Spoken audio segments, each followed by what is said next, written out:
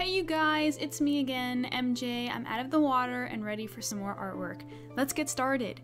I'm drawing fan art today. So rare when I do these, I know, and I think it's fitting that the first in a while will be of Moroha because I love inu-yasha.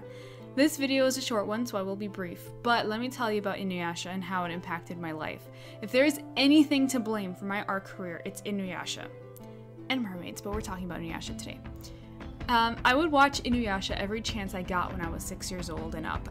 It was the first anime I was ever introduced to, and inu-yasha was my first real crush ever. I started imagining myself in the feudal era with him and the others and started drawing myself with them, went down the fanfiction road, the whole bit. I was hugely into it. I got front bangs because all the characters had them.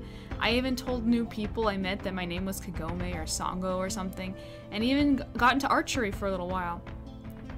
The cast were even my imaginary friends until I was like 11 or 12 years old. I would waste film on my disposable cameras, remember those? And just taking pictures of my only Kikyo figure that I bought at a comic shop. And back then, finding stuff like that was next to impossible, so it was like the happiest day of my life as a kid. And I didn't even like Kikyo that much. I was just happy to own my first and only piece of inu-yasha merch. My fan art and fiction went all the way until I was like 17 in high school. Maybe older. Maybe just not as consistent, but consistent until I was like 17. I know, so embarrassing.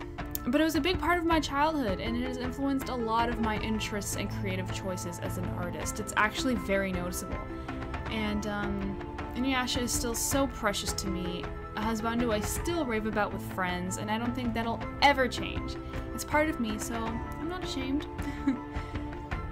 Fast forward to today, the sequel YASHA-HIME is okay. I don't love it. In fact, I say it's kind of a bad show in my personal opinion. However, one thing I was sure they'd get wrong was Moroha, inu-yasha's daughter. I thought that, you know, oh, this is just a cash grab for nostalgic purposes, you know, for adults who watched the show as a kid, like they're gonna see this, you know, that sort of thing. But to my surprise, they nailed her. I think she's a fantastic character and very accurate to what I think inu-yasha's daughter would be like.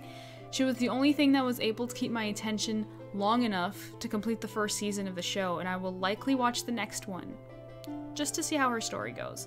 So of course I had to draw her at some point, so here she is. Do you like inu-yasha? Have you watched YASHA-HIME? Who's your favorite character in the whole universe? Why? Tell me about it in the comments. If you've never watched inu-yasha, I highly recommend you do. Just be mindful of the frustrating elements. I know inu-yasha is not a perfect show, okay? I just loved it. But there's a lot to love as well, like so much.